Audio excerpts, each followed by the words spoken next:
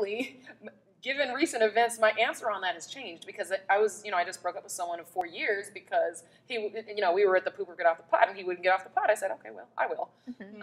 I think it doesn't take 4 years to get to know somebody. Were you heartbroken by that? No, it takes more than 4 years to get to know somebody. But you know what?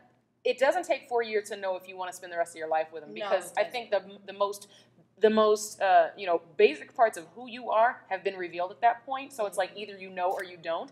And was I heartbroken? No, because I was the one who initiated it. I saw the